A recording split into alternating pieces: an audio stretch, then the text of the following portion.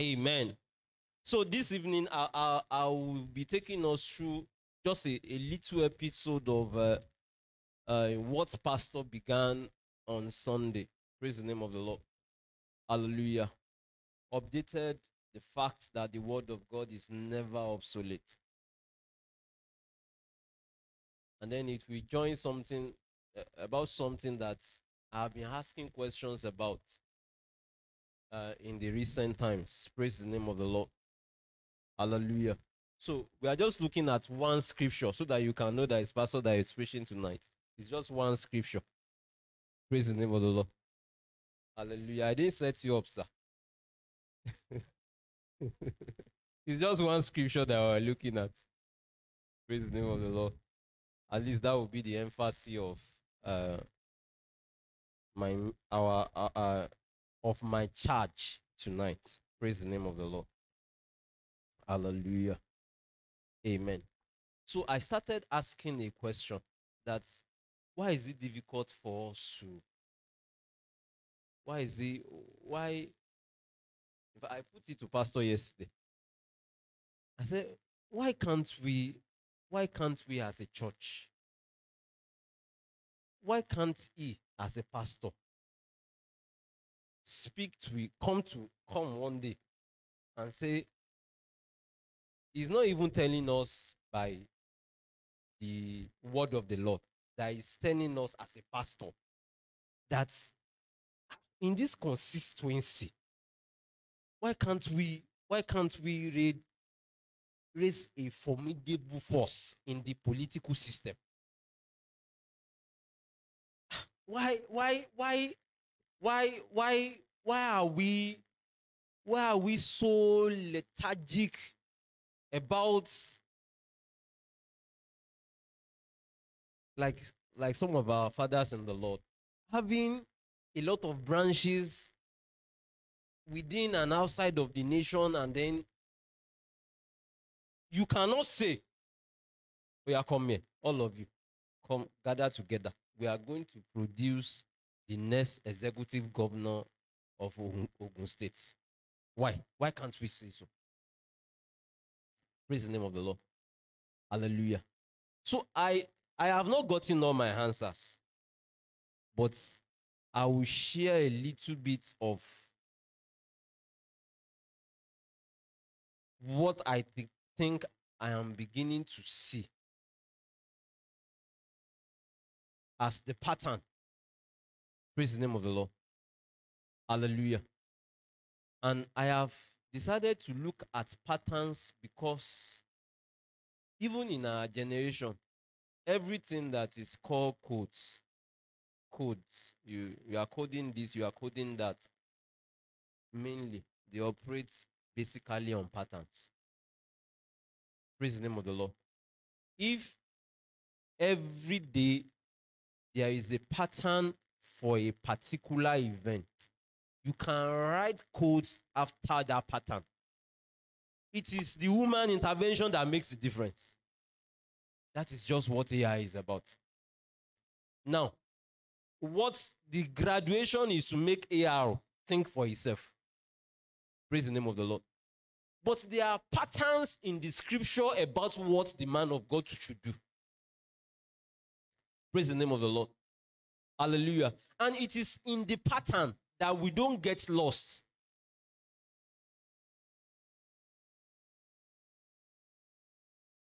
Hallelujah. Hallelujah. So when I want to establish a doctrine to you, I don't take an event in the scripture and say, oh, the scripture says Isaac went into the forest and the Lord revealed to him that he should strike the back of a tree naked. And then because he has done that, the animals should mate in front of that tree. And so every animal that mated in the front of a tree, they produce strong animals. You get what I'm trying to say? Now, why am I not, why can't I take that one out and say, yes, there's a doctrine after this? So go to your house tonight that tree that you have planted, peel it, peel it, peel it. Then come back tomorrow morning. That tree will begin to give you money. Why? Why can't I say that? Because apart from that particular place in the scripture, I didn't see another place after that pattern in scripture. However, I have also seen in the scripture miracles that I am like, how? How did it happen? Praise the name of the Lord. Hallelujah. So the issue of patterns, how he did it, that we might follow after how he has done it, is very important in our walk with God.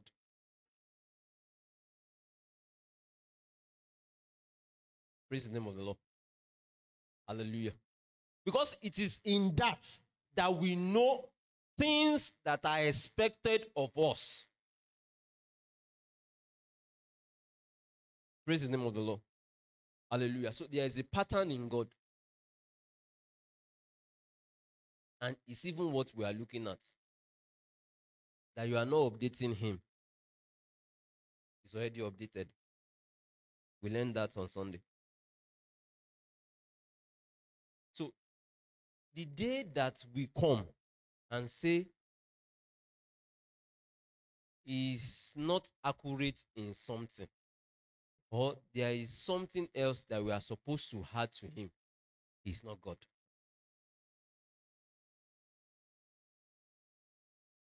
Praise the name of the Lord.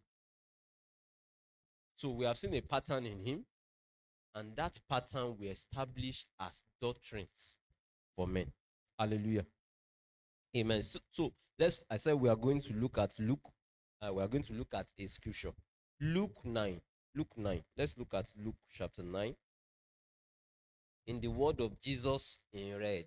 Luke chapter 9, verse 23. How many of us like the word of Jesus in red? How many of us know that that is the scripture? Praise the name of the Lord. How many of us know that the ones that are not eating in red too are the scriptures? Praise the name of the Lord. Hallelujah. Because they testify of him. What is said testify of him. So maybe it is reading in red, or it was prophesied about him. He testified of him. Praise the name of the Lord. Hallelujah. So please don't let the ink confuse you. Please, let's look at the Amplified Version. Because that's the only scripture we will look at. So let's just look at it in Amplified Version. The way it is full. Hallelujah. Then he said to them, for whoever, no, 23. And he said to them all. Who are the them that he was talking to? Who are the them that he was talking to?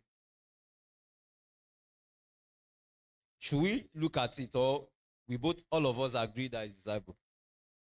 We should look at it. Well, let's go back. It's Bible study. Pastor says it's Bible study. 20. Let's look at 21. From 21.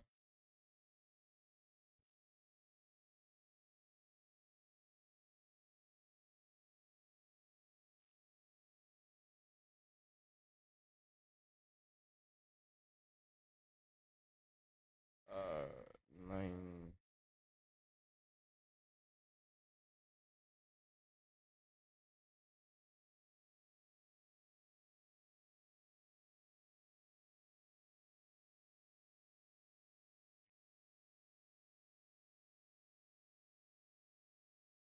Please give me the chance to start reading from 14, verse 14.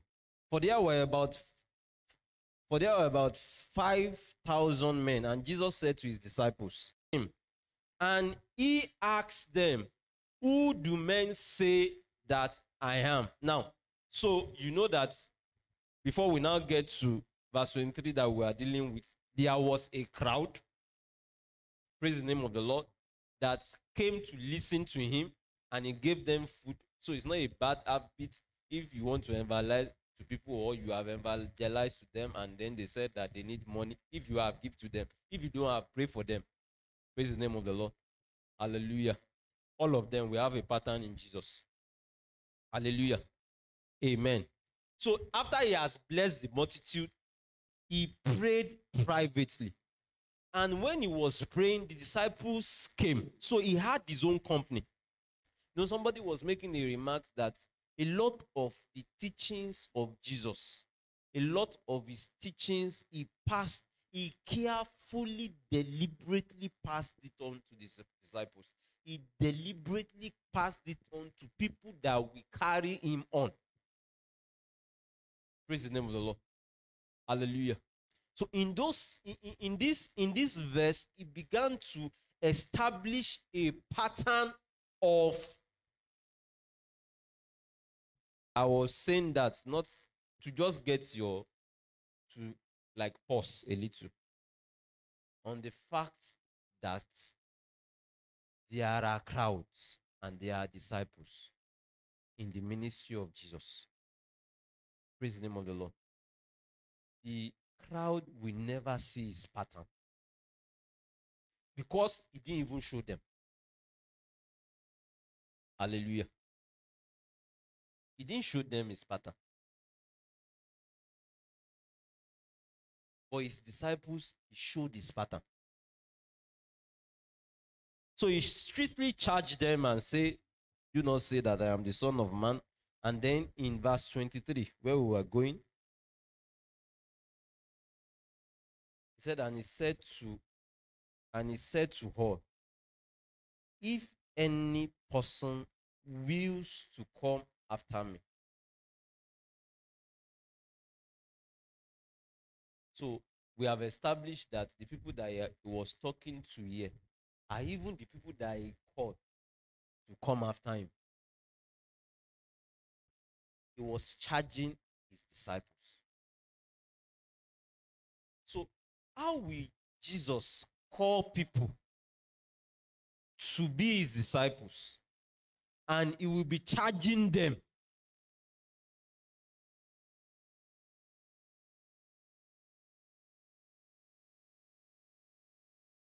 If you still want to come after me.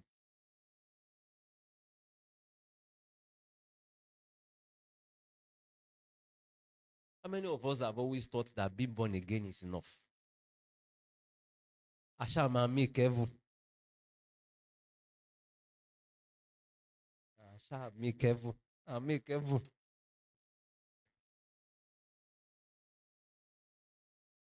How many really? Do you think that being born again is actually enough? What else do you need? You are born again. You are spirit filled. You have prayed to God in the morning to send down rain on your enemy. He has answered you. What else do you need?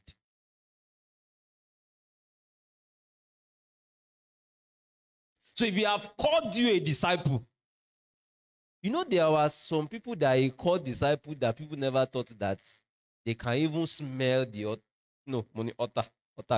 Temple. Not to talk about coming close to the altar. But there was a pattern in the Father that even those that he called disciples, charge.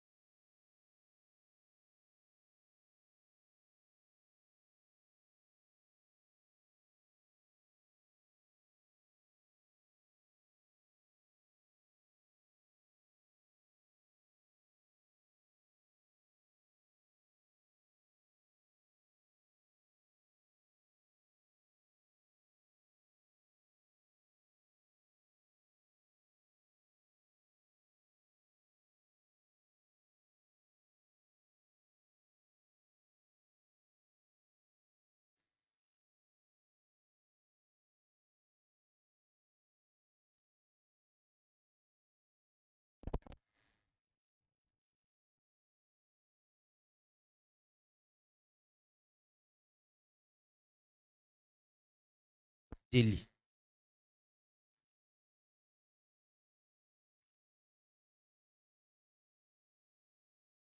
And he said to all, if anyone wills to come after me, let him deny himself, disown himself. That's what Amplify said.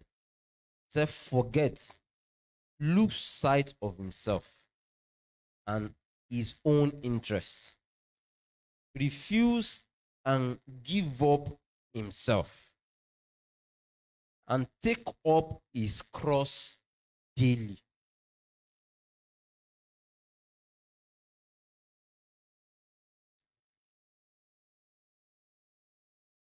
The light on the altar does not go up any day. That is the assignment of a tribe in Israel. They see to it daily.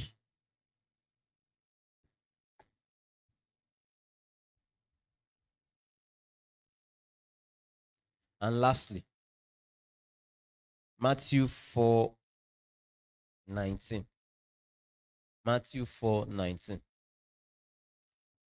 The last part of that scripture said, take up his cross daily, and follow me. Follow me. Matthew 4:19 said, and I say to them, follow me, and I will make you fishers of men. See, what we are looking for in God, we will not get it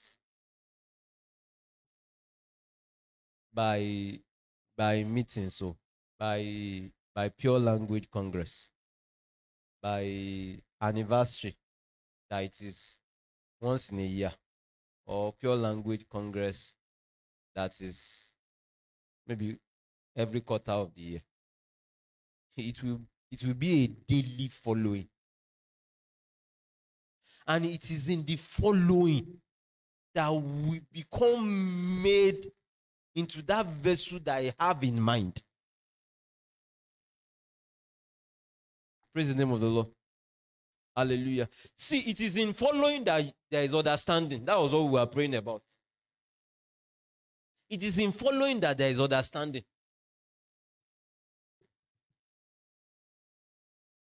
It is in following that Ananias, no, it's not Ananias. This man that went to pray for Paul is not Ananias. It is in following that you will know that, Father, this guy, I have heard about him. He does not regard anything that is the gospel.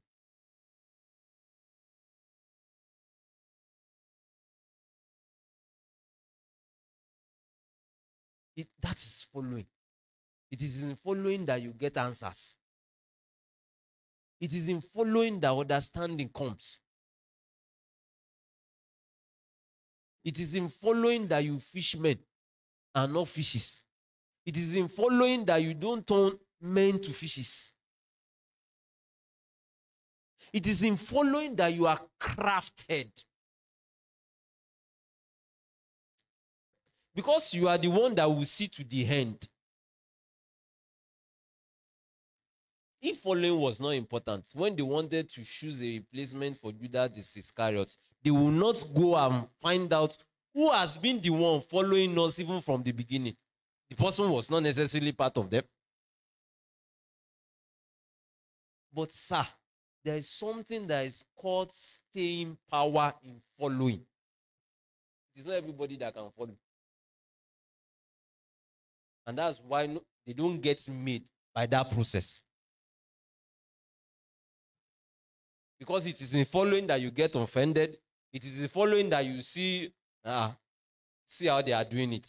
They are not supposed to do it that way. But it is in that following that you will eventually understand the reason for these doings.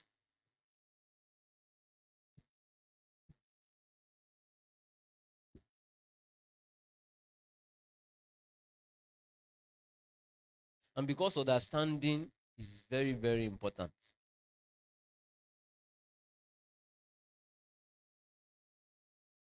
When we don't follow, we don't come to understand what he was trying to say. How many of you or of us, as God declares something about you or unto us, and then you just you ran with it like that, only for him to come back to you and ask you questions about what he has declared to you?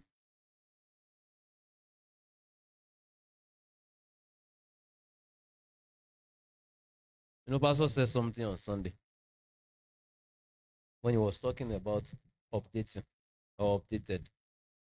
He talked about the dragon that was. How many of us remember that point? The dragon that fire was coming out of his mouth, and he said it was a helicopter. How many of us saw it like that? Wale. Wale is a good student of scripture. Another person that I've seen it like that before, that you have seen that dragon that fire was coming out of his mouth was Tucano.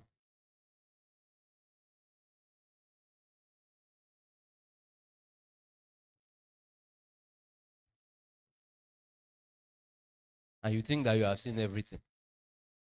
Please follow.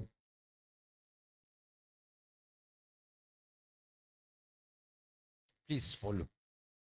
When you follow, you will see it.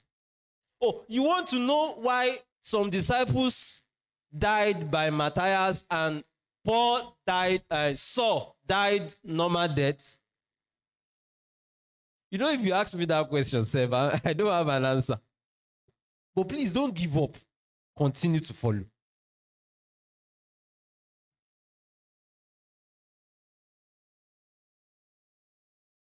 Because you will see, an understanding will come by following. So if there is anybody that wills to come after me, one, let him deny himself. Yes, deny yourself of flesh. That's normal. But also deny yourself of your own interests. As Paul has patterned. Let him take up his cross consistently. And let him follow me.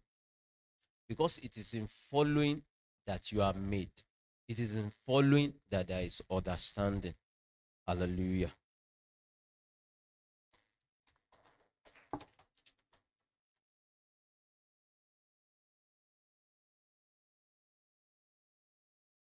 Hallelujah. Hallelujah. I hope Pastor Femi has been able to convince you without confusing you that God's word is updated. Say amen. All right. Turn to Luke. Luke chapter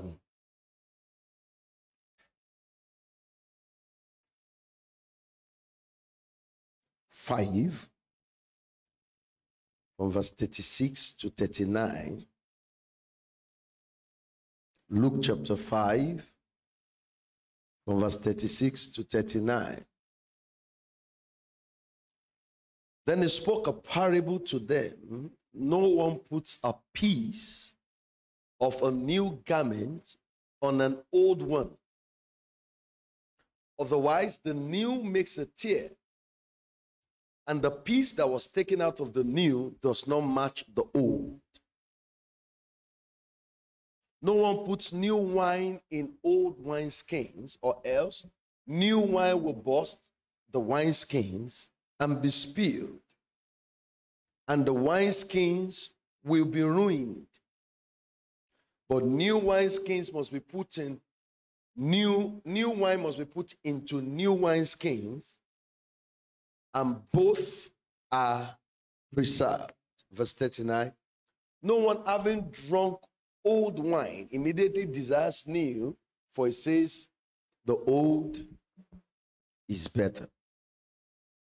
So this scripture says there is old wine, and there is new wine. Isn't it? This thing called old wine was new wine at a point. What made it old wine? What made new wine old wine? Passage of time. Okay. Is there something that the passage of time does not change?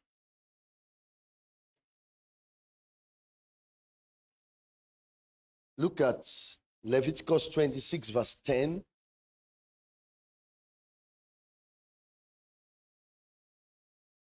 Leviticus 26, verse 10. You shall eat the old harvest and clear out the old because of the new. Somewhere in the book of Jeremiah was speaking about Moab. He said Moab is like a bottle of wine that has retained its scent because it has not been turned from vessel to vessel. So, for example, if you have a bottle of wine that you have not opened, it's almost like when it is produced. But when it has been opened and probably you even change it from bottle to bottle, there is something that happens to its taste. There's something that happens to its concentration. Isn't it? So that's how something that was new somehow becomes old. Praise God.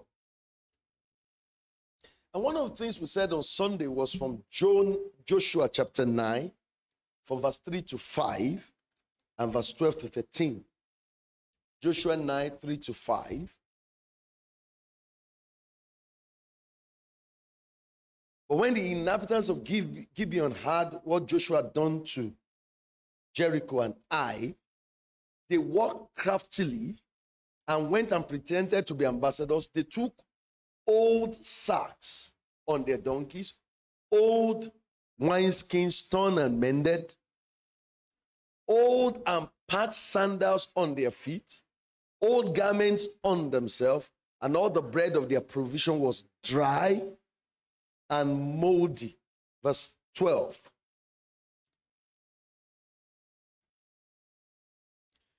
So they began to explain to Israel, this bread of ours, we took it hot for our provision from our houses on the day we departed to come to you. But look, now look, someone say now. Now look, it is dry and moldy. These wineskins which we filled were new, and see, they are torn. These our garments and our sandals have become old because of this very long journey. If we look into ourselves today, the people say all men have their prices, which means it does not matter how resolute somebody looks. If you apply the right amount of pressure and circumstances around that person will cave in. And many times when people cave in, they become a very exact opposite of what they have been. Like these people said, look at this thing that you are calling dry and moldy was hot. There was a time it was fresh bread. You could smell the butter. This thing you are calling worn garments was new. What they are just trying to say, and it was actually a deception, but the truth of the matter is that the raw material for anything that is called old was something that was called new. Because things happen. One of the things we studied on Sunday was the story of the young prophet and the old prophet in 1 Kings chapter 13. The young prophet. How many of you know the old prophet is a prophet of God? How many of you know the old prophet is not a false prophet? So, what could have made the old prophet to do what he did? I want to just throw up as thoughts for us. What could make the old prophet do what he did? What could make the young prophet do what he did? Are you following? Because the young prophet at a point at first looked at the king to his face. Even if you give me half of your house, I will never turn back to come and eat in this place. There was a man, that man was able to resist the promises of a king for the word, but could not resist the meal of a whole prophet for the word. And it looks like two different people. We saw a very resolute personality in the earlier part of that story. And we saw somebody that caved in at the later part of the story. Are you following? Because he ultimately battered what looks like the normal process of man. That subjected to time, people change. Isn't it?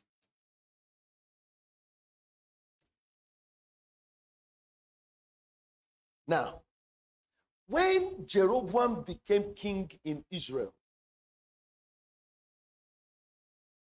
he raised two idols, golden calves. One of them in Dan. He told Israel, he said, the place going to Jerusalem is too far. He said, these are your gods. Then the Bible said he did one and placed him in Dan. And if you're a good student of the Bible, Dan was in the northern part of Israel. The person that told them that where they are going to worship God is close placed one of his gods in one of the farthest points, and people went. So ultimately, it was not about distance, it was about heart. Because the people that saw Jerusalem too far went as far as Dan. Then he placed another one in what? In Samaria. And that triggered something. In 2 Chronicles 11, 13 to 17, let me show you something. 2 Chronicles 11, 13 to 17. 11. 2 Chronicles 11. Now, and from all their territories, the priests and the Levites who were in all Israel took their stand with him. Him there is Rehoboam, the king of Judah, the descendants of David. Are you following me? All the priests, all the Levites, all the religious took their stand with who? With Rehoboam. For the Levites left their common lands and their possessions and came to Judah and Jerusalem, for Jeroboam and his sons had rejected them from serving as priests to the Lord. There was a migration of everyone who feared God from what? From Israel to Judah. Give me the next verse. Then he appointed for himself priests for the high places, for demons, for carved idols which he had made. And after the Levites left, those from all the tribes of Israel, such as set their heart to seek the Lord God of Israel, came to Jerusalem to sacrifice to the Lord God of their fathers. Question. Suddenly, we saw three types of movement. Priests, Levites, and who? All the people who wanted to please God. What did they do? They moved. The question I want to ask you is, what made the old prophet to remain in Samaria?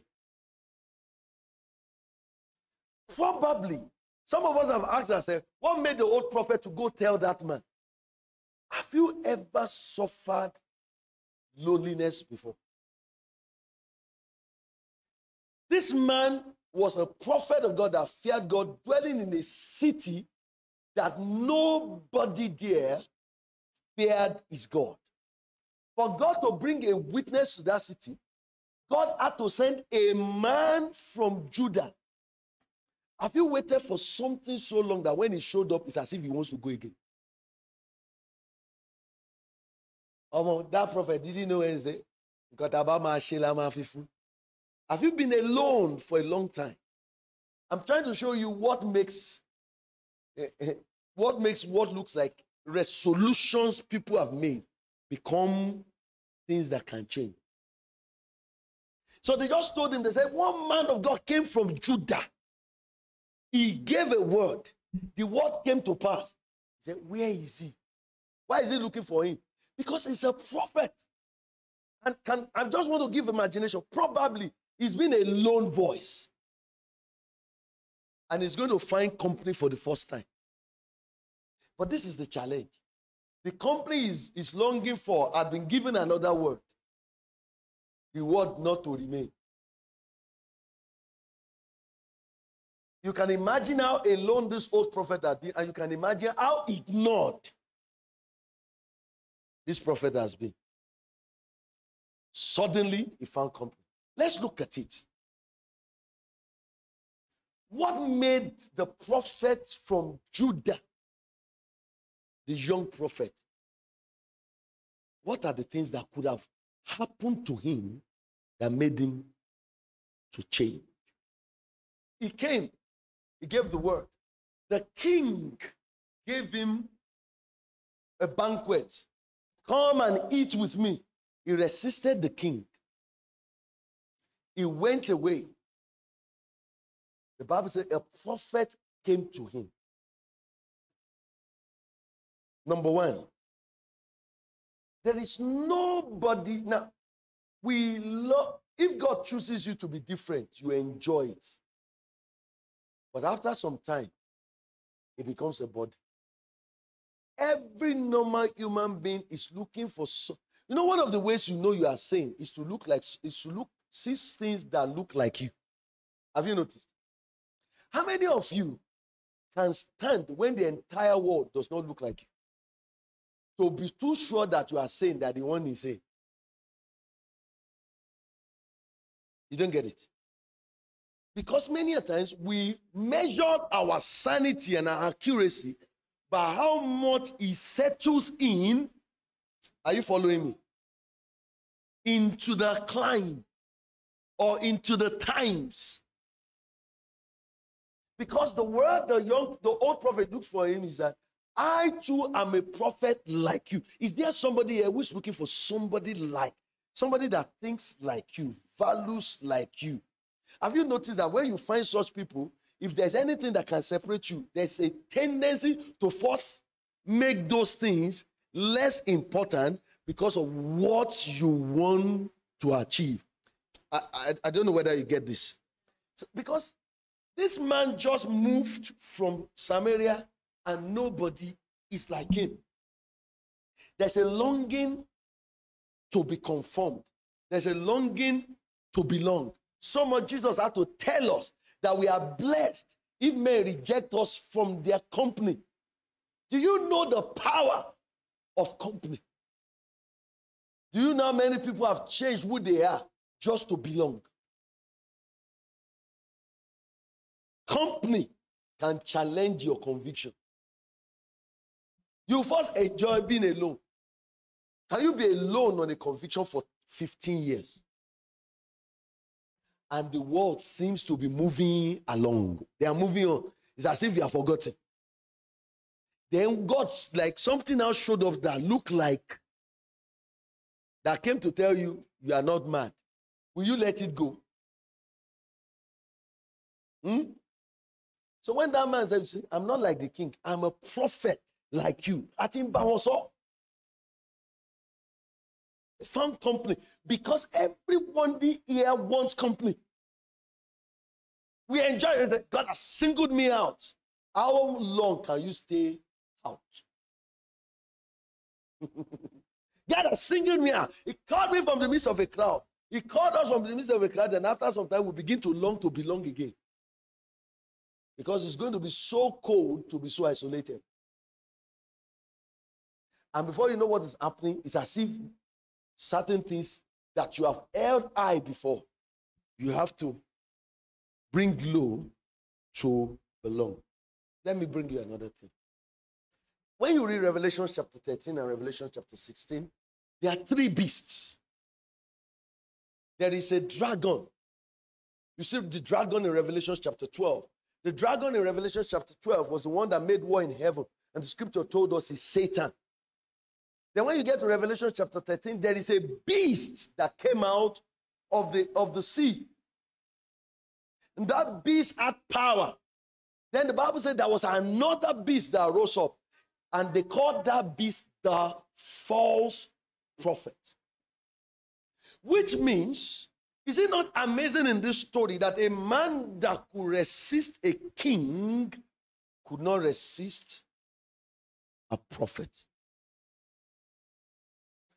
Why is it that the operations that the enemy built at that time in Revelation, it didn't limit it to the beast? If you look at the beast that came out of the sea, it was like a king, it was ruling.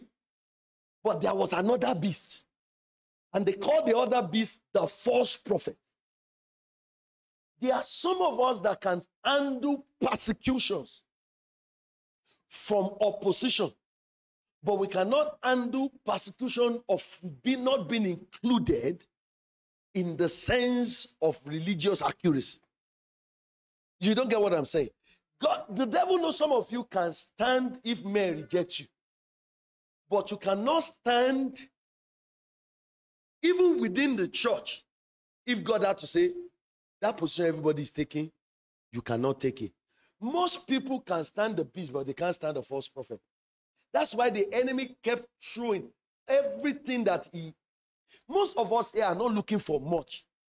But listen, it doesn't mean that we are not susceptible to deception too. In Matthew 24, Jesus said, take it to yourself that you will not be deceived. He was talking to the disciples.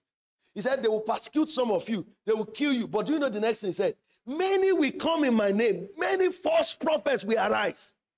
Why will he have to place in the same context you being persecuted to death and the rise of false prophets? Because many a times you can stand even being persecuted to death, but you cannot stand. And do you know something about the false prophet in Revelation?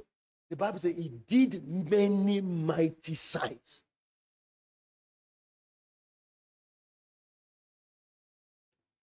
If something produced signs, there are many Christians that say, well, since I cannot say he's God, I will keep quiet because I cannot say he's not God. From Deuteronomy chapter 13, he's been telling us, he said, if a prophet arises in the midst of you and shows signs and show wonders, and these things come to pass, but that prophet told you to go after another God, he said you should stone him. He didn't say compete with him and say, I will show you my greater sign. Do you get what I'm saying? Now, most believers today, if they cannot show a sign that the false prophet is showing, they think they have a right to only keep quiet and not state their position. Are you following me? They have been deceived not by the power of the sword, but by the vastness. One of the deceptions working on the earth today is the vastness of religious deception. Can I tell you the truth? Anything can be big. Anything, right or wrong. Anything. Because some of us here can stand persecution, but immediately you say anything that is religious and that is big and that is a sign, and the sign is coming to, and you have need. What do? You say, well, let me just be testing it. I won't bring you the warning of the young prophet who could escape the king but cannot escape a false prophet or a prophet that prophesied falsely. I'm just speaking lessons. Are you still here? Because if you are not careful, you just suddenly discover that who you used to be is not who you are anymore. Glory to God. And the scripture told us a character of God. One of the things I spoke to us on Sunday that is very deep is that the word of God has a character, and the character of God's word is that it does not change. Then I now said to us that those who are practitioners of the word share the same character that the word shares. The Bible says those that do the will of the Lord abide forever. He said the world pass away, but those that do the will of the Lord abide forever. The same way the Bible says heaven and earth can pass away, but not one jot of my word will pass away. So we are, and I told us those that trust in the Lord will be like Mount Zion, which cannot be moved. Now, I started by showing you that what is called new today what was called old today was first new, which means everything is subject to change. Now, this is the issue. Can something happen to you today in God that will never need an update? You will never need to second guess it. It does not matter the signs of a false prophet. It does not matter the wealth and the power of the beast. Am I making sense? That young prophet was called two names. When you look at it in 1 Kings chapter 13, the first name they called him is the man of God from Judah. The man of God from Judah. But by the time you get to verse 23,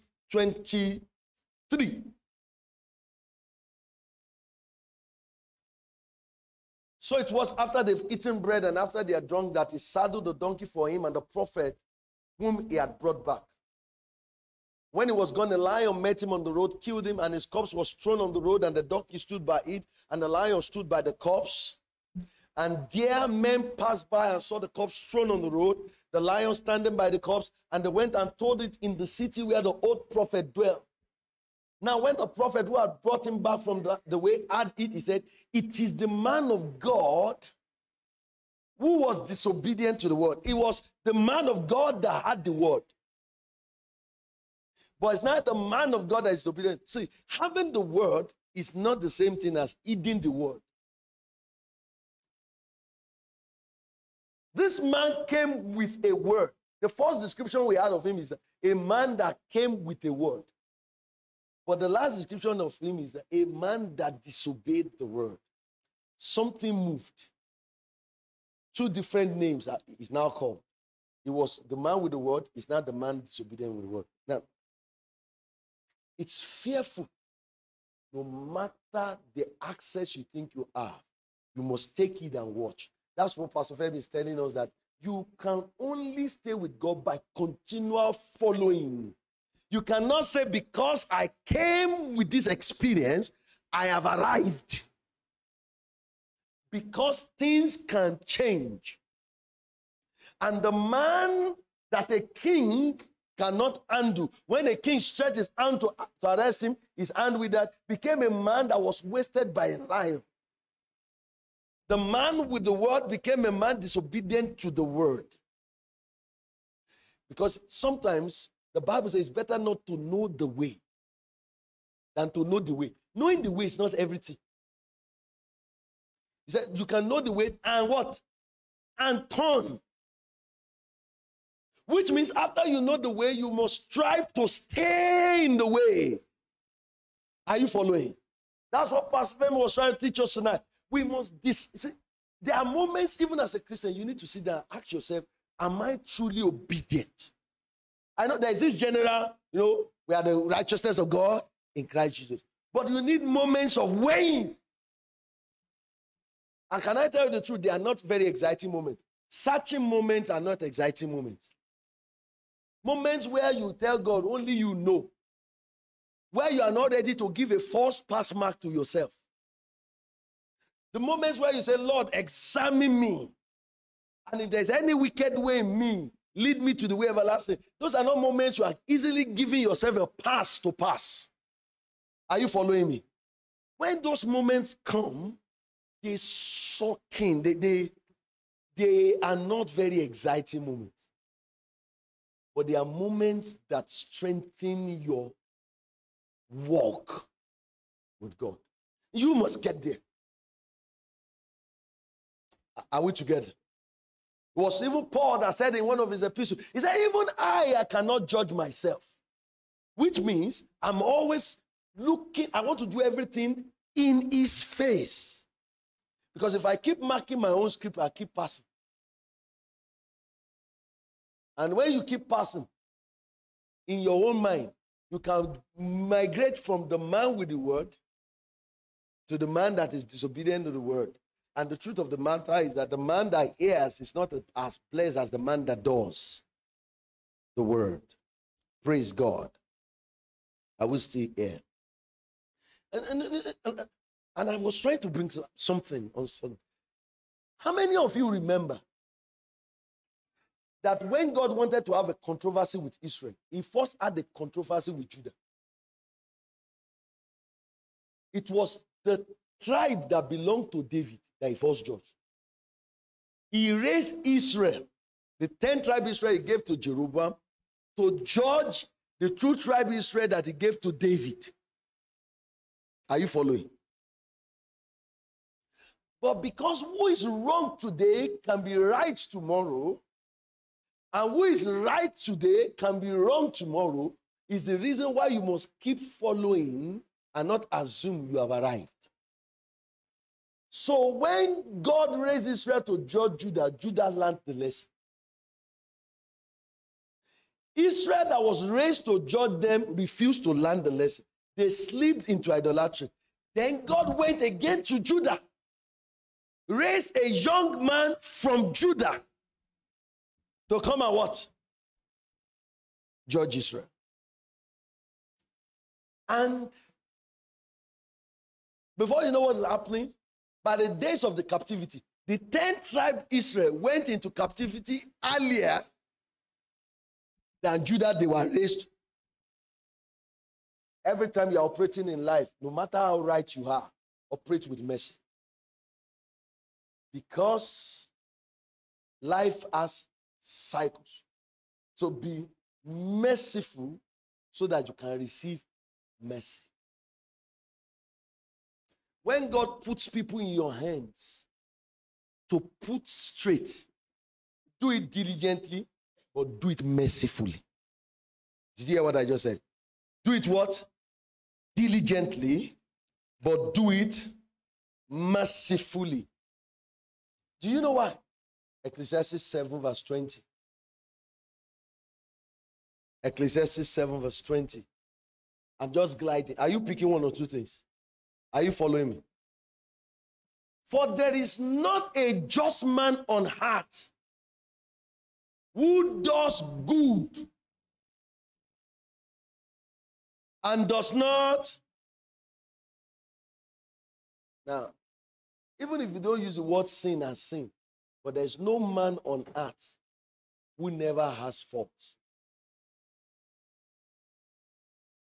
Even when you are the man raised by God. Are you following me? Let that sink in your heart. Because there are moments of false triumphalism when we triumph and we look at every other person as if they don't have brain. What are they thinking? There are areas of your strength. There are areas of weaknesses in our life that will make a mess of every strength we have. Except mercy covers it for us. And it does not matter how small they look like. Because it's little foxes that destroys the family. Now, let me tell you. God said in Numbers 23 verse 19, I am the Lord. Numbers 23 verse 19.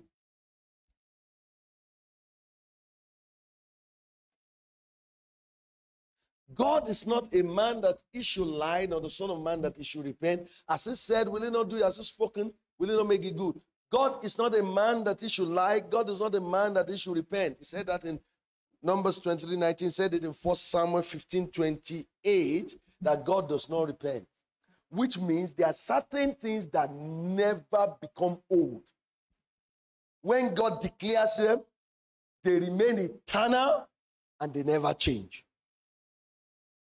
Which means there are certain things that are not subject to these continuous changes by time.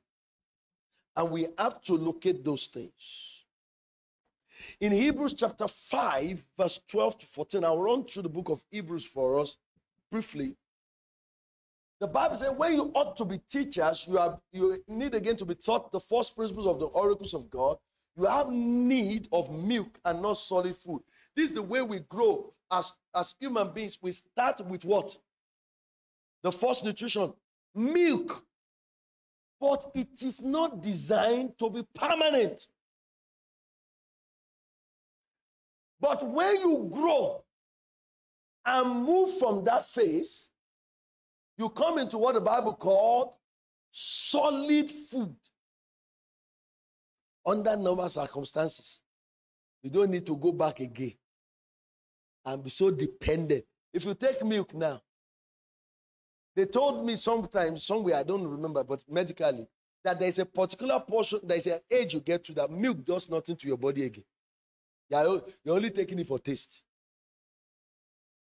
That is a man like milk. It's not, it's not adding anything. But you get to one stage, they will say, stop taking milk.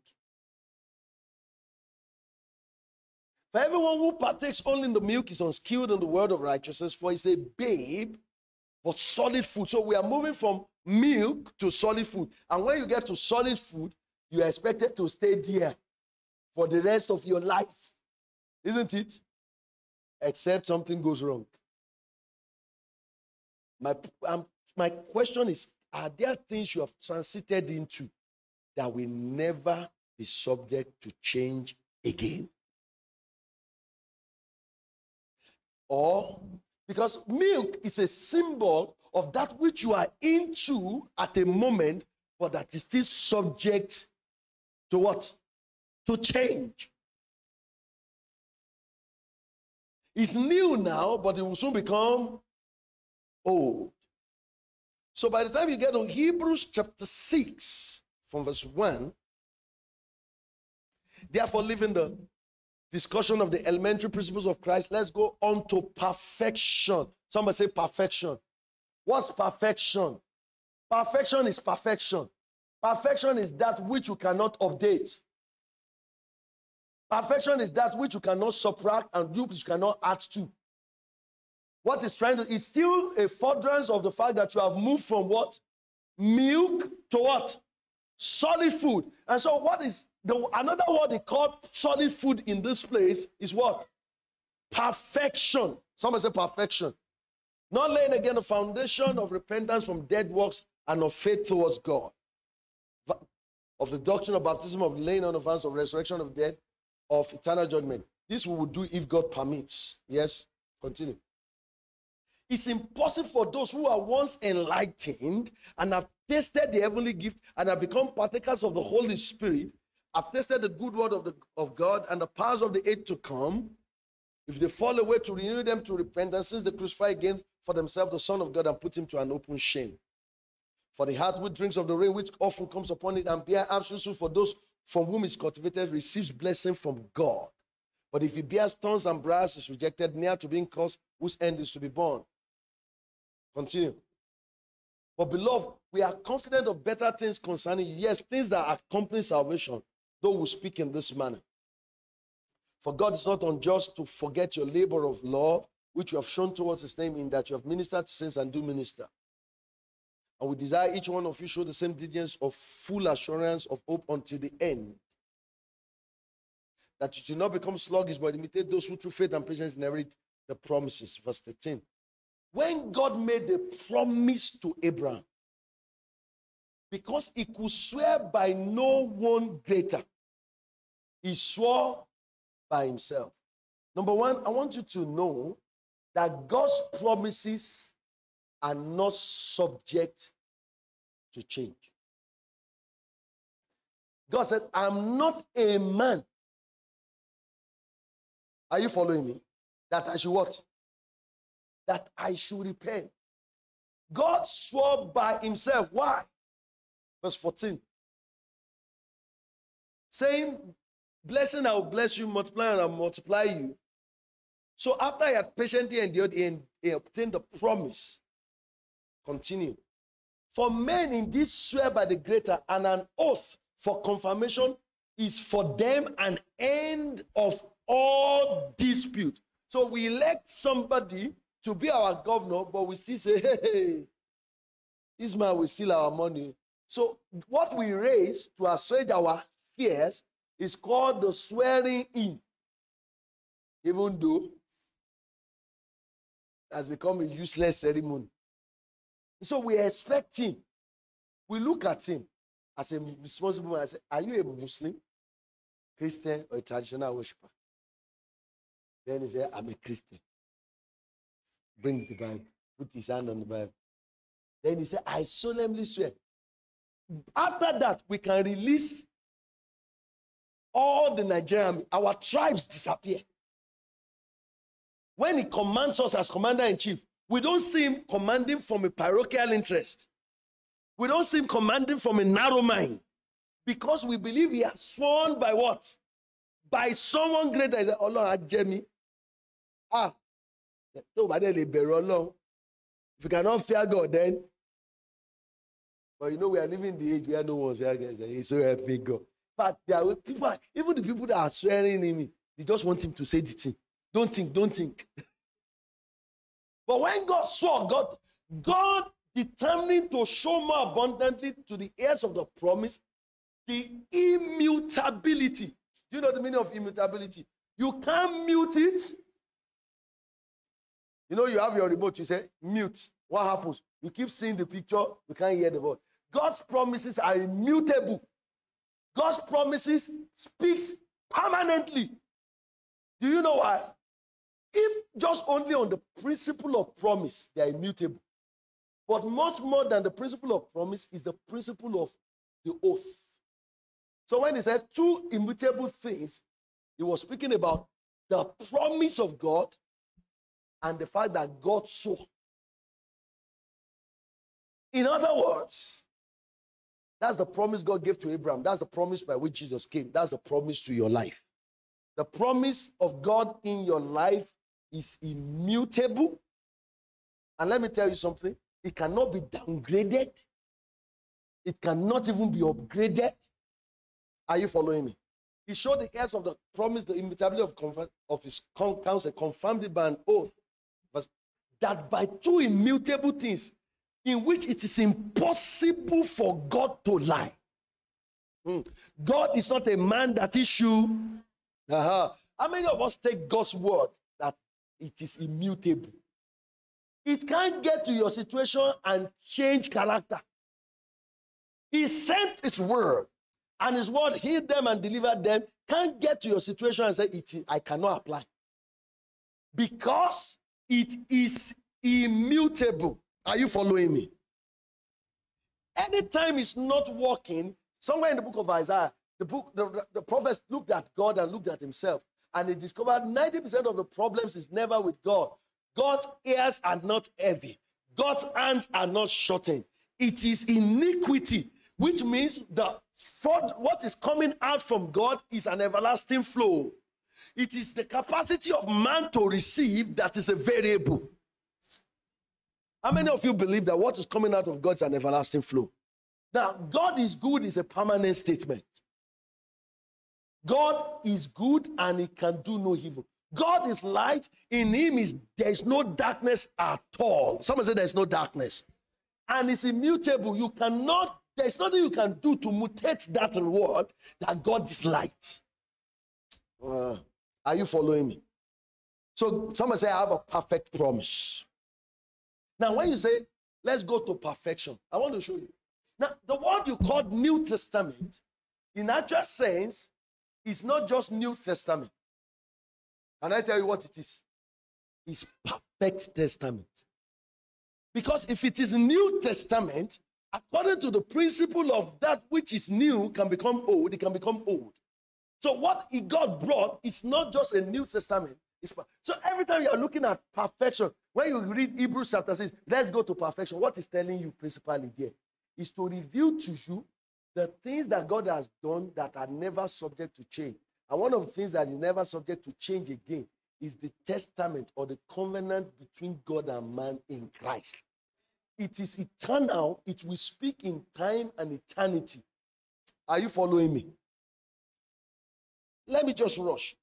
Now we have a perfect high priest. So when we say let's go to perfection, let me tell you, these are the elements of perfection. Number one, a perfect promise. Why is it perfect? Because it's a promise with a oath by God. Number two, perfect high priest. Hebrews 7 from verse 11. I don't think we have time to read all these things, but I'll just keep mentioning. Hebrews 7 from verse 11. If perfection were through the Levitical priesthood, somebody say perfection. For under the people received the law, what further need was there that another priest should rise according to the order of Melchizedek, not according to the order of Aaron? Levitical priesthood is raised after the order of Aaron, but in the scripture it is evident that there's another priest. In the book of Psalm 110, he said, thou art a priest forever after the order of Melchizedek. You cannot say thou art a priest forever to Aaron, because Aaron's priesthood is not forever. Aaron's priesthood is subject to change. Look at it. For the priesthood being changed, a necessity there is also a change of the law. For he whom these things are spoken belongs to another tribe. Jesus is a priest, but it's not from the tribe of Levi. Jesus, from whom no man has officiated at the altar. Which tribe did Jesus come from? Which tribe? Judah. For it is evident that our Lord arose from Judah, of which tribe Moses spoke nothing concerning priesthood. Automatically means his priesthood is not out of the Levitical priesthood. Are you following me? And it is far more evident that if in the likeness of Melchizedek, there arises another priest. Let's do a Bible study. It is far more evident that after Melchizedek arises another priest. Where is the evidence? Bible study. Where is the evidence that Melchizedek? How many of you remember Melchizedek? Having no father, no mother, no descendants. So where is the evidence that there will be another priest?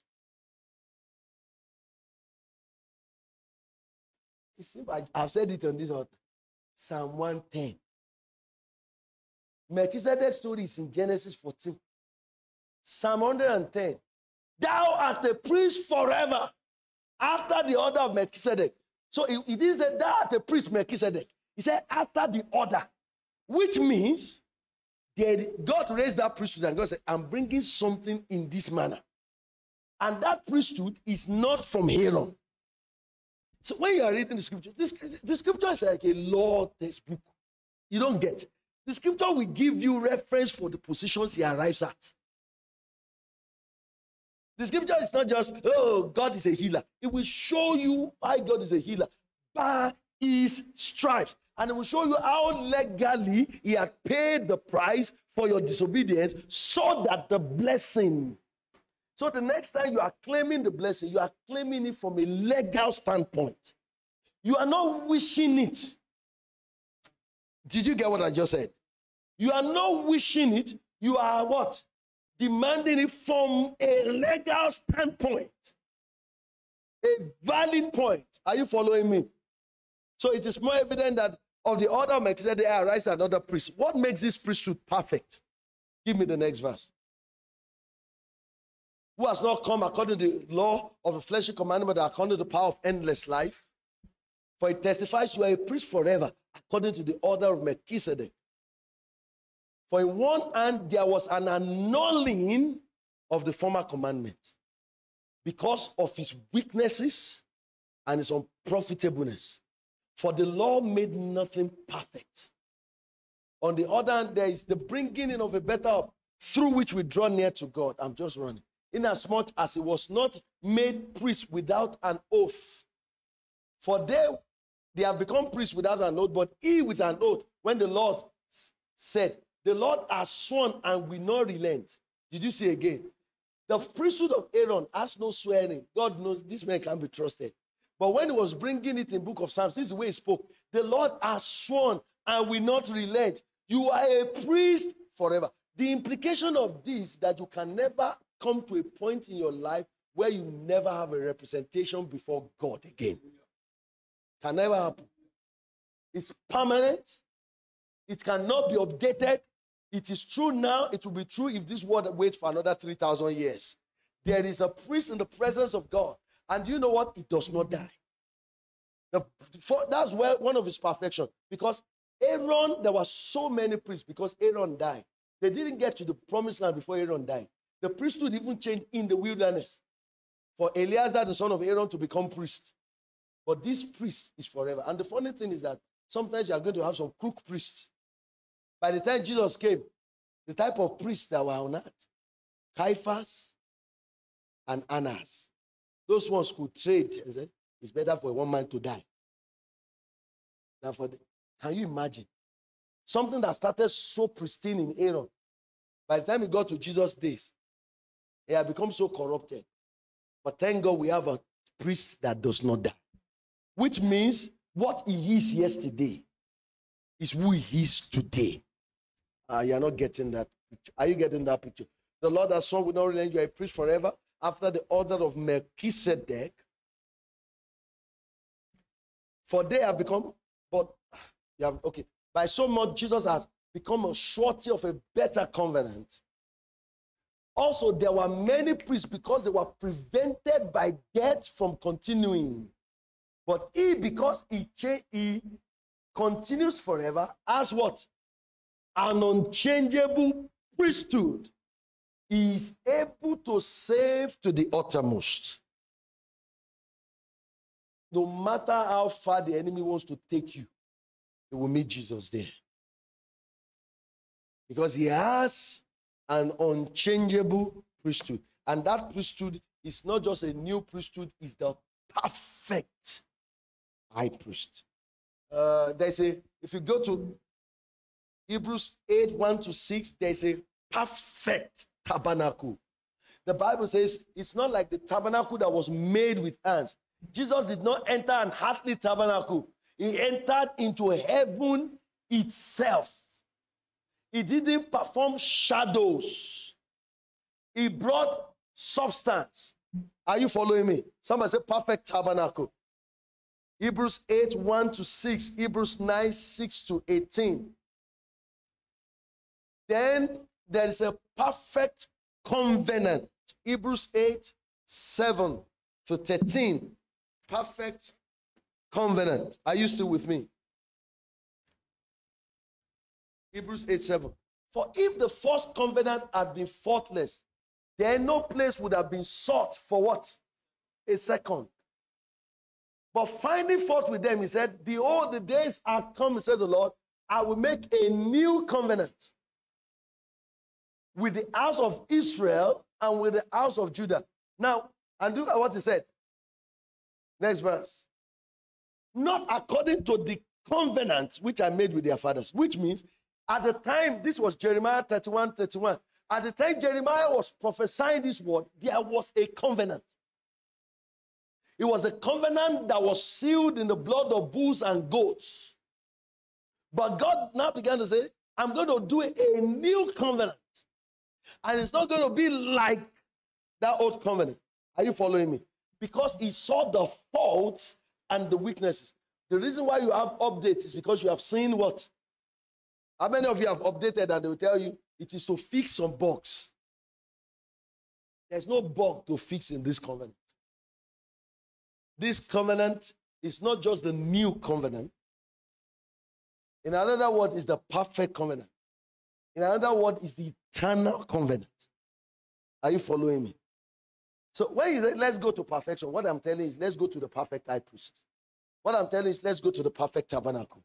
What I'm telling you is, let's go to what? The perfect covenant. Is another word is the perfect sacrifice. When it came, Hebrews chapter 10, verse 1-14, he said, what did he call it? He said, flesh and blood he did not desire. How did he put it? Hebrews chapter 10.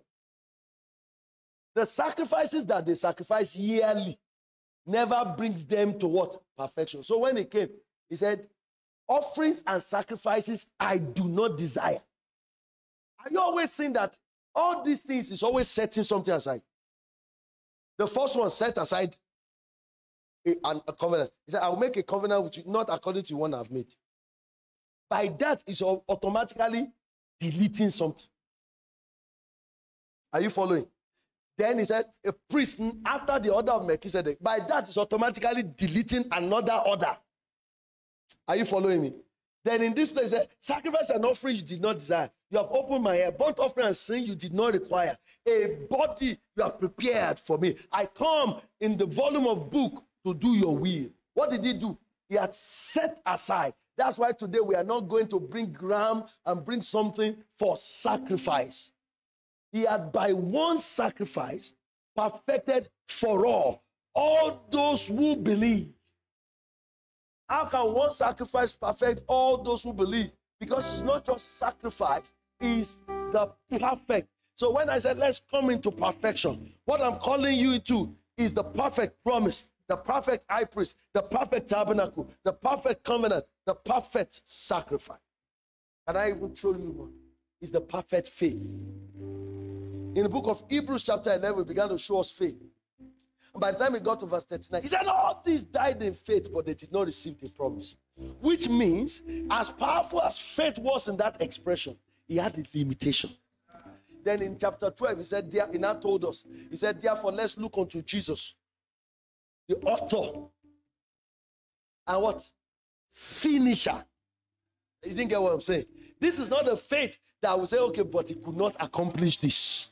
This is a faith that is perfected. This is a faith that has finishing. Jesus, the author and the finisher of our faith, who for the joy that was set before him endured the cross, despising the shame. He sat down at the right hand of the throne of God. He said, consider who endures such hostility from sinners against himself, lest you become weary and discouraged in your souls. Verse 4. You have not resisted to bloodshed, striving against sin. Because what he's trying to talk to us there, if you go to chapter from verse 1 to 11, he got to a point. He said, you see, even if your father is chastising, he said, don't worry, it is because he wants to receive you. It is not to reject you. There is something about this covenant and about this promise. It is always to accept you. Even when he's going through the process of discipline, it is never to reject you. It is always to confirm you. Are you following me? Which means the message there is that you can take in a stride every disciplines of God today in your life, because they are there for your good. God is doing nothing anymore against you. Even if he has to stand against certain issues in your life, it's because he is to receive you as his own. Are you following me, church? Praise God. So we have a perfect place.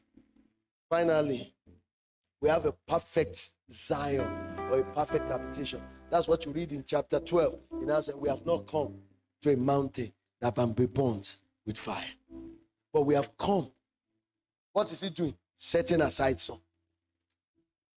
But we have come to Mount Zion, the city of the living God, to the innumerable company of angels. He said, do not reject him who spoke on earth and the mountain shake, but look at the one who is speaking from heaven. He said, and he has said again, I will shake all things. And do you know what he now said? So that those things that can be shaken will be shaken, and those things that cannot be shaken will remain. Do you know what he said to us? We receiving a kingdom that cannot be shaken. There is no shaking again that can happen on the earth that can shift this kingdom. This kingdom is not like a mountain burning with fire. It's not combustible. Do you get what he's trying to say? What he was trying to teach us basically is to come into that understanding that you have come into something God will never alter again. That was the type of promise he gave to David in the book of Psalm 90. I have spoken to David. I will not lie to him. Neither will I alter anything that has gone out of my mouth. That's the Davidic covenant. It's the type and shadow of the new covenant. The new covenant cannot be altered. You don't need another blood anywhere.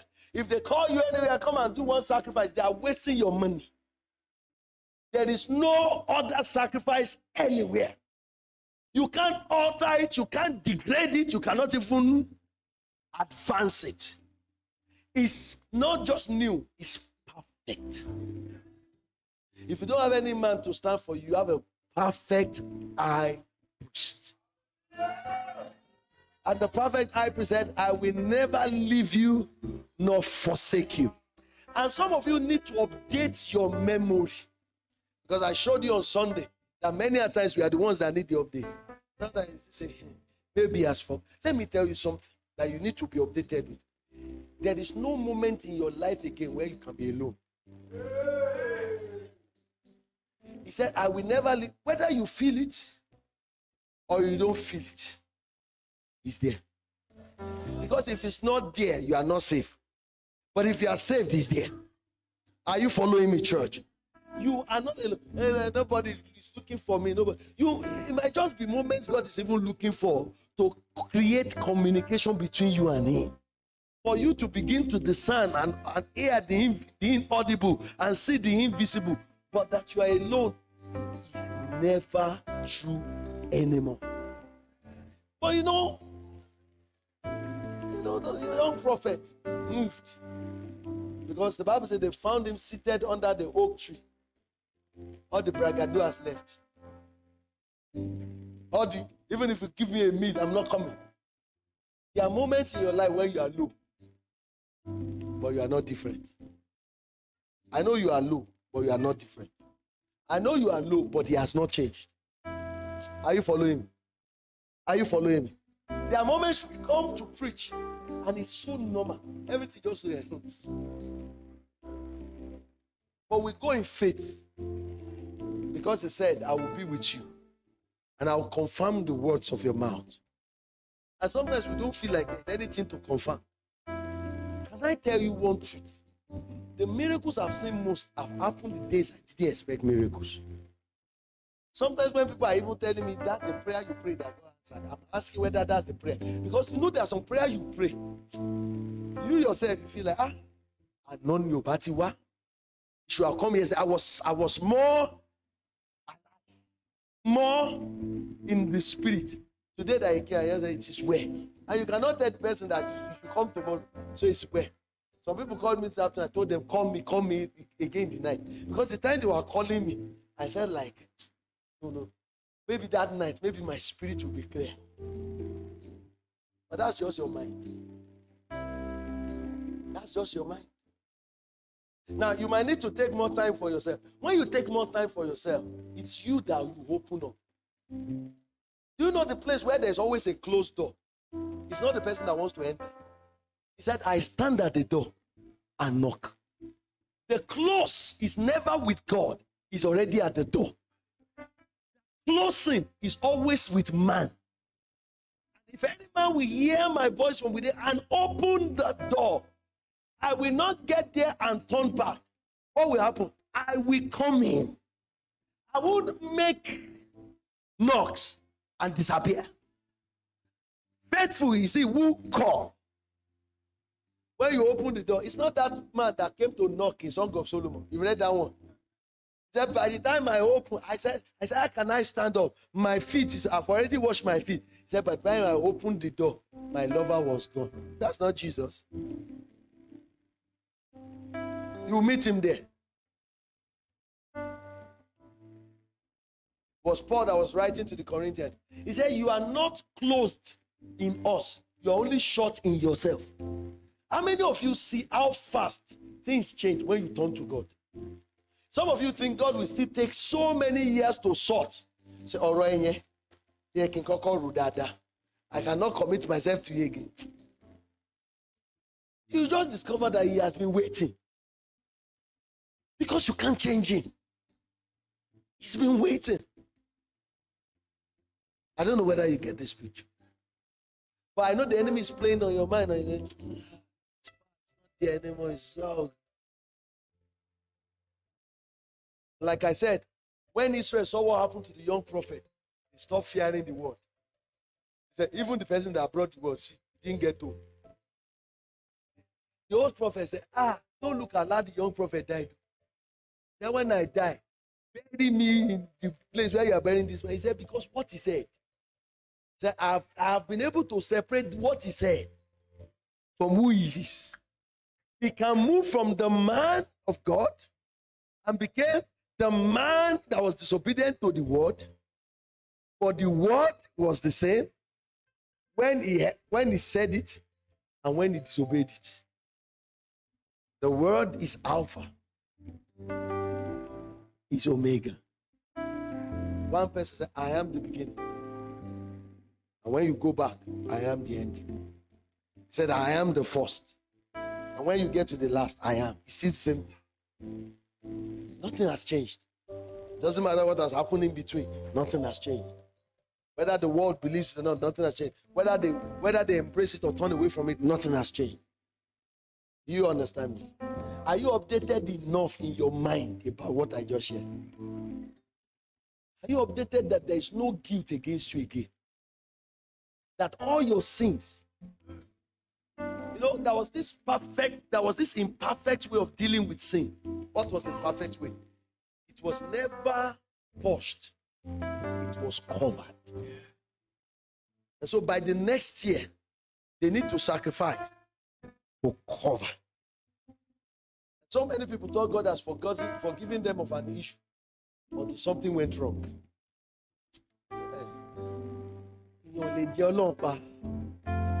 So this is where God is waiting for me. So he really did not forget. So when he just said it is where he really meant your sins will I forgive. Hebrews, the book of the perfect statement. We remember them no more. This is not just forgiveness. This is a blotting out. She said, every handwriting that was against you, he didn't just set them aside, he blotted them out. Which means when you go back to that page, it's blank. It's blank. It's blank. If the enemy wants to use one thing you did before to hold on to raise a curse against you, tell him the page is blank. It's not just, sometimes if you erase it, you can reconstruct it. But it was not erased, it was pushed. Are you following me? These are statements, and I'm giving you spiritual weapons. You must allow to settle in you. Don't let the enemy bring you down. Yeah, are there moments where I woke up this morning and I felt God has so many issues to settle with me. It was not a very exciting mood. I told Ninkana, when you discovered that when Fatai came, for 1 hour I didn't come down to you, he was doing the car. I had more serious issues to do. So when Yinka called me, I said, I'm praying. When I tell you I'm praying, and somebody is looking for, I didn't come. To even get up was hard. Because have you ever prayed? The more you pray, the more you feel pressure that, get in continuous of myself. But every discipline of God is never rejection. Rejection is blotted out. It's not going to occur. It is acceptance. It is the Son whom he accepts, whom he receives. So even when God is sitting on an issue in your life, it's because he wants to receive, not because he wants to refuse. Are you following me? So I said, every time I said, God, what are you saying? All the scripture I was saying was dangerous scripture. You say, open to Jeremiah. Very few times can you read to Jeremiah and find good news. Except for, you are a green olive tree, and I pushed it. God, let's stop there. Let's stop there. Let's remain green olive. Let's remain fresh. What's wrong? Is there anything wrong? Tell me, is there anything wrong? How many of you know one of the most beautiful things about Christians is that no matter what happens, you can talk to God? You think what I said? I said you can talk to God. That address is permanent. Therefore, let us come boldly to the throne of grace. You might need mercy to receive help, but help is available. You have praised, yeah, Yahweh. Yahweh, this worship is for you. Yahweh, sing the lifting of my holy hands. It's unto you, it's unto you alone. You are praised. Yahweh, Yahweh, it's worship for you. Yahweh, in all my it's unto you, it's unto you.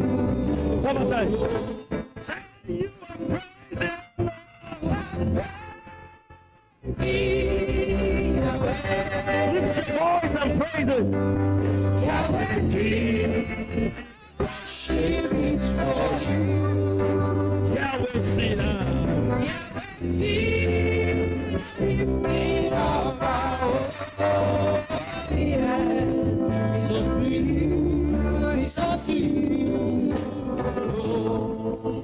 Psalm 20 verse 7 and 8.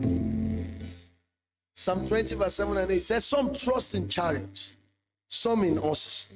But we will remember the name of the Lord our God. They are bowed down, they are falling, but we are risen and stand. Let me tell you certain things that doesn't change God. If you go to the war with chariot, God is the same. If you go to the war with stone, God is the same. There are certain things that are settled. Victory belongs to God. Victory is not by the weapon you came with. God can walk with arrows, but he can walk with stone. Say, Father, take what is in my hand and use it for your glory. It's not about what you have or what you don't have. It's about the hand that is upon you. Take what is in my hand and bring me victory. Bring me victory. Bring me victory. Whether I have stones or I have chariots, whether I have support, I have few people. Victory is from the Lord. I want you to confess that. Because some of us look at it and we seem not to have what it takes to compete. We seem not to have what it takes. But whether you come to this war, this psalmist said, but we will remember the name of the Lord. If you remember the name of the Lord, you are updated. You're on the cutting edge. You're on the cutting edge. If you can remember, if God is still in your memory, if everything you are doing it in the name of the Lord, you're on the cutting edge. Thank you, Lord. In Jesus' name we pray. Look at 2 Chronicles 14. Let me tell you another thing that does not change God. You need to update it. That God, give me verse 8. Updating your mind. God can walk with many and with few. Those things. Asa had an army of 300,000 from Judah who carried spears and shield.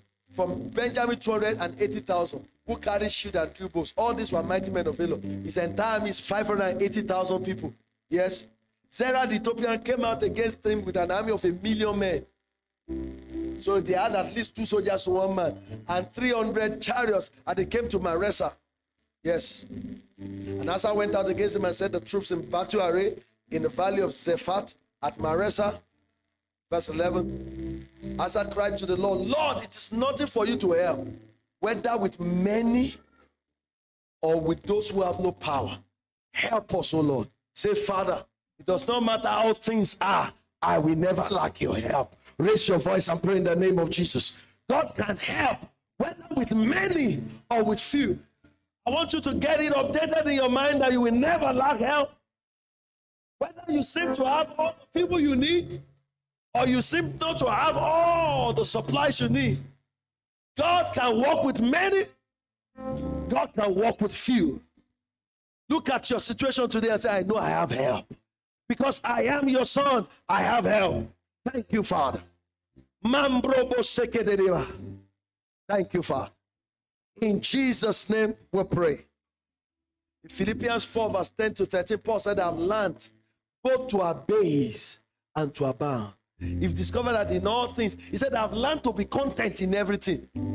I've learned that I can live and survive when I'm exploding and when I seem I'm brought low. Because God can work with the two. God's statement of victory sometimes is a people that should receive, but they refuse. They are based. And God's statement of victory sometimes is that he supplies for you from places you don't expect.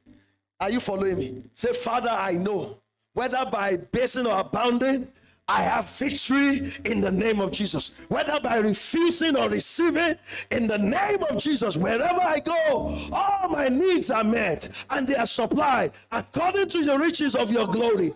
In the mighty name of Jesus. Raise your voice and pray that prayer. Raise your voice and pray that prayer. Nothing can be separated, subtracted from your experience anymore, whether by abounding or by abasing. Thank you, Father. In Jesus' name we pray. In Philippians chapter 1 verse 20, Paul said, I am persuaded, whether by life or by death, that Christ will be magnified in my body. You didn't get that? He said, even this change they are doing, it is not subject to debate anymore that Christ will be magnified. He said, whether by life or by death, how much more by bondage? Say, Father, be magnified. Lord, take my story and use it for your glory. Everywhere I go, I am persuaded I will not be ashamed. I am persuaded I will operate with all boldness. I am persuaded you will be magnified by every experience I face. You will be magnified. You will be magnified. You will be magnified. You will be magnified. That cannot be shaken anymore. This is a kingdom that cannot be shaken anymore. This is a perfect experience that's not subject to any debate anymore. You will be magnified. Thank you, Lord.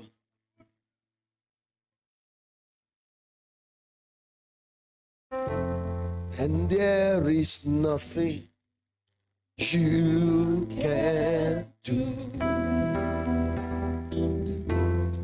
Oh Lord, my eyes are on you. Be magnified.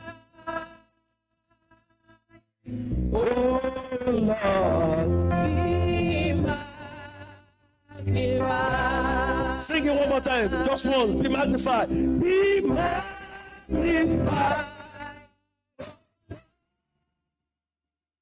You are highly exalted. You are highly exalted. And there is nothing you can do. Oh Lord, oh Lord, you be magnified.